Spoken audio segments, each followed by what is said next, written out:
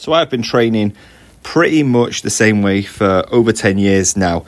Now this style, this philosophy that I have been adapting has elements of strength training, but really it was just for aesthetics, especially staying lean, looking aesthetic and getting a little bit stronger in the process. Recently, I feel like I've hit a bit of a brick wall and the progress has dried up. Aesthetically, I still look the same, but I can feel in my output, in my performance, in my strength that I have certainly stagnated if I'm not in fact moving backwards. So I've decided to have a little bit of a reset. And one of the things I've always admired is the strongman style training. I've never really thought it was going to be for me. I've never really thought it was something that I could really achieve, but why the hell not try? So I've got myself a program off the internet. I've started it already. And these were my first 2 strongman based workouts. Okay guys, so day 1 started with this log clean and press. Now, to be honest, I've never really done clean and presses. Look at this struggle to get it up here. Didn't really need those pads either. You know, I wasn't pushing heavy weights right here. But, you know, I just wanted to get used to the movement, used to the feeling of the log coming up and down, because obviously it's a lot thicker than a traditional barbell. But I am looking forward to trying this one out a little bit more in the future moving forward, trying to up the weight a little bit. I started all of these exercises relatively light. I didn't want to be fucking anything up on day 1 because I've never trained in this style before. Like I say, previously, I have always trained a sort of, you know, 2 to 4 rep range at the beginning of my workouts. But then by the end of your workouts, I'm working in the 10 to 15 range now. Now, coincidentally, that is how this first day was set up. So we then moved into 3 sets of 10 on this shoulder press. I think it's an axle shoulder press, really pushing out and letting it max out at the top. And I worked my way up to about 20 kilos on either side. I always just count the weight on either side as opposed to the combined weight. Definitely not egotistical to do that. It makes you sound a lot weaker than you actually are, especially when you're pushing some serious reps. But again, these are very strict form, really maxing out and pausing at the top. I could really feel that. So this was 2 sets of these.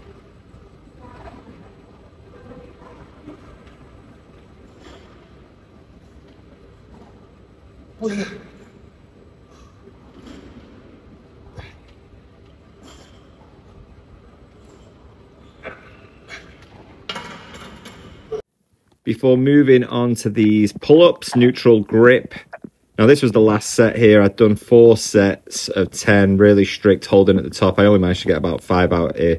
I really feel like I've lost a lot of my strength. I used to do a lot of weighted pull-ups back in my peak a couple of years ago, but like I said, guys, I have certainly slacked off, hence this reset. Now, the last part of this workout was really similar to your standard hypertrophy workout. You got some seated dumbbell raises here. We did 3 rounds of this as a bit of a giant set with the next 2 exercises that I'm going to show you. But yeah, there's nothing particularly out of the ordinary or strongman about this last part of the session, to be honest.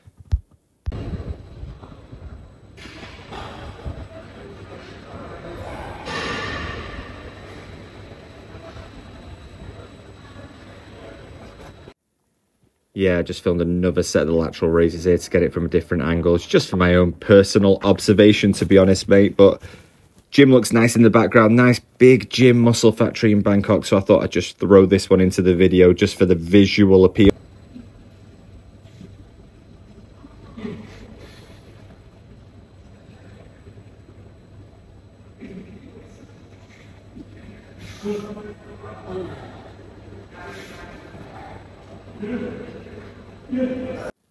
Then this was the first liberty that I took. Now, although I am going to follow this program that I found online, which looked really appealing, hence why I've decided to just follow that because it's my first strongman experience, I am going to swap out a couple of exercises for things that I prefer. So, for example, I'm using the straight bar here as opposed to dumbbells. I don't really prefer it. I just wanted to mix it up. And on the previous exercise, it was banded face pulls, but instead I decided to do the wide high row. That's just an exercise I've loved for a long time, followed by your standard tricep extensions to finish off. So this was 3 sets, 3 rounds, and all of those exercises were falling in the 10 to 15 rep range.